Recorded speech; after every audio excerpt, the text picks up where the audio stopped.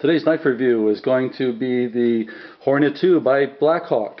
It comes in this regular Blackhawk box, and here is the actual knife itself.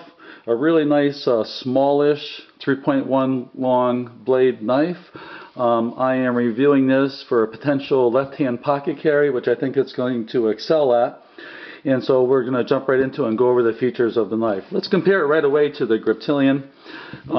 Similar in size, and I have two Griptilians, one for the left-hand pocket carry. And you can see the Griptilian is thicker, longer, a little bit longer blade, but they both weigh 4 ounces, so very similar weight.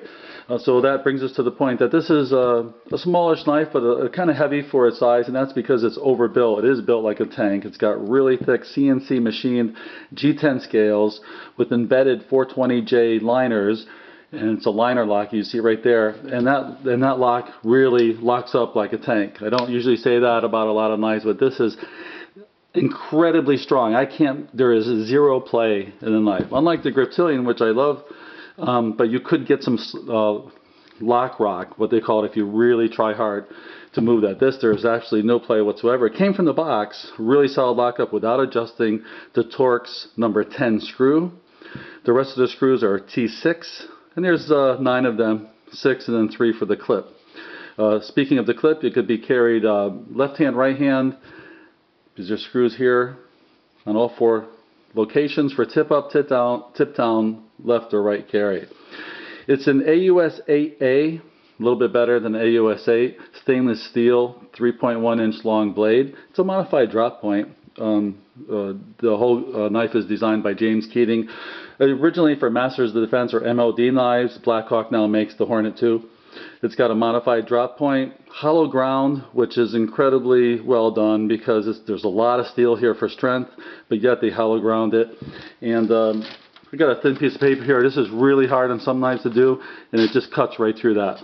Just absolutely incredible blade. It says Blackhawk Hornet II on one side, AUS 8A, and on the other side it says Taiwan. Don't let the Taiwan fool you.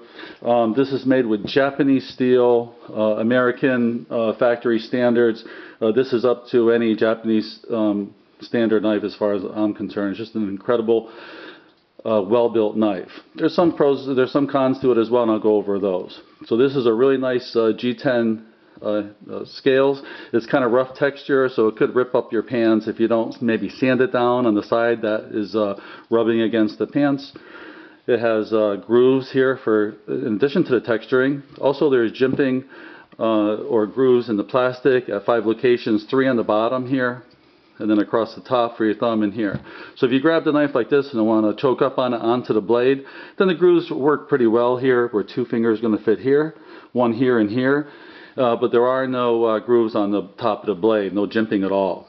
So if you back off on it and use it this way, then you're going to have your middle finger touching this groove, and it doesn't really fit that well, in my opinion. Alright, so this is a liner lock. It's flickable, so you could actually just open it just like that, or no problem, just flicking it open. Very easy to do that. You don't want to do that too hard, as you know, it puts wear on the knives. But if you love doing that, it works really well. So it's got the swage across the top of the blade here.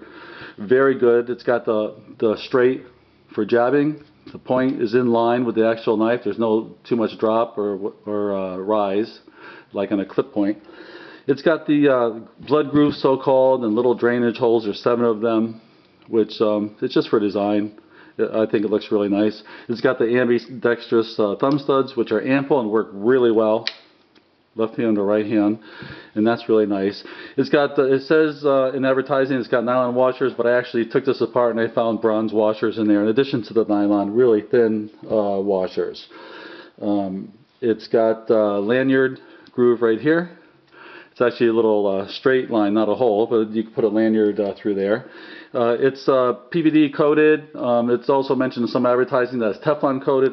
I'm leaning towards that it is Teflon because it's really thick coating. It's got over an 8-inch thick blade, really stout blade. So let's go over the pros and cons.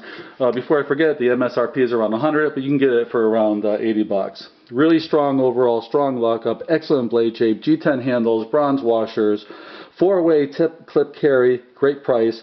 A little heavy at 4 ounces. The finger grooves are in the wrong spot. The G10 might tear up your pants. Thanks for watching.